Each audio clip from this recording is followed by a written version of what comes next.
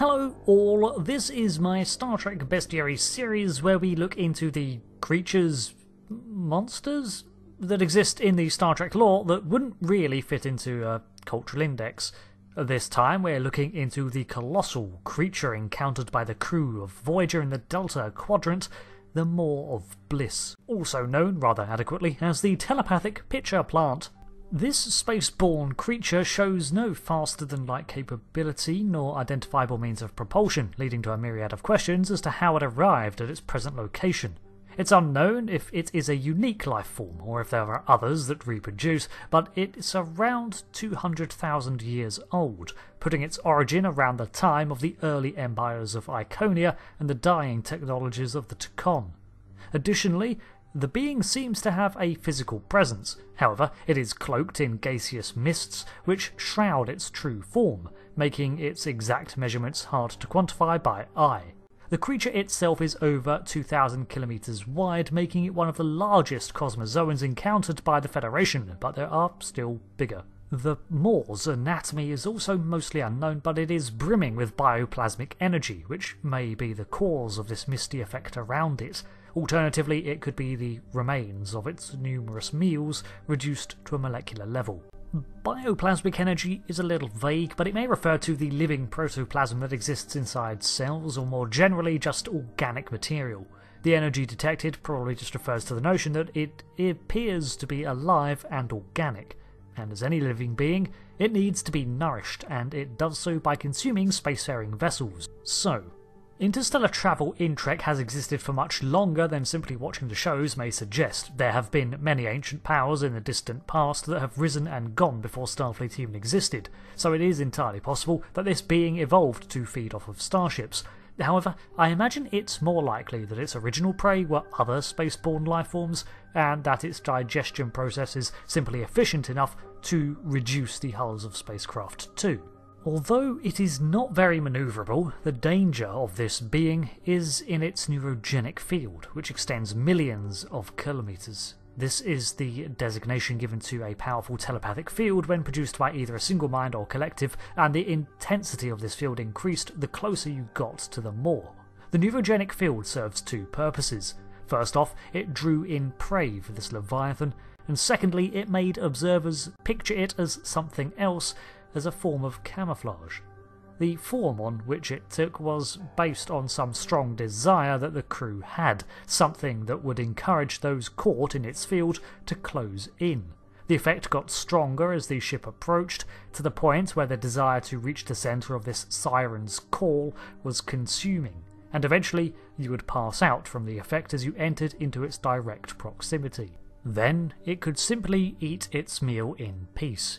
Once into its digestive tract, it could focus its bioplasmic energy against the ship in lightning-like blasts that over time would blast the ship apart until it was a fine molecular dust.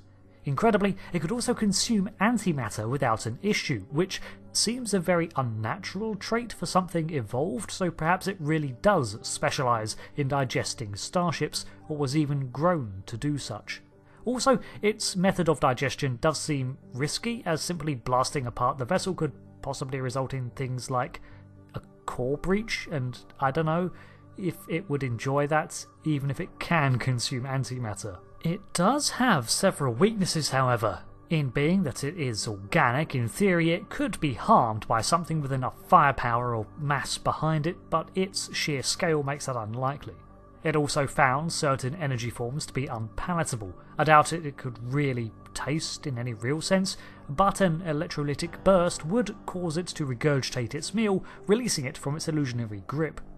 But its biggest hole is in its lure. It's that it can only project its neurogenic field en masse and appear as one thing to the entire crew. For this reason, it selects a strong shared desire, but on a ship of hundreds of individuals, not everyone is going to share that same want, and thereby be suspicious of the situation. In order to combat this, the Maw of Bliss could alter sensor readings within the range of its neurogenic field, and gave no indication of its true state. As the intensity of the field increased with proximity, it could even begin to prod the enthralled crew to take actions to further its ploy. restraining those who could see through its facade and such. Although there were no readings of higher intelligence from scans of the beast, this sort of tailored ingenuity does suggest at a high level of sentience, even intelligence. So I have a theory, 'cause course I do. We see from another episode of Voyager that a neurogenic field is produced by a collection of minds and can create telepathic illusions. So what if the Maw really is just an instinctual creature, but the field it generates links to the minds of the crew? The field then takes on a life of its own, in effect, built on the collective subconsciousness of the enthralled. It is their desire to reach whatever the lure is that then does all the minute tailoring of the neurogenic field, and the creature wastes no energy on brain power, letting a sort of mass hysteria set into its prey. That would certainly add an even darker twist to its lure, and really hammer home the idea that it is your own collective drive that is leading you into this trap, more than anything than it itself is doing. The only mystery I have left is its origin. So what do you think? Natural evolution? Opportunistic predators that just happen to be able to consume antimatter and ships? Or an engineered creation?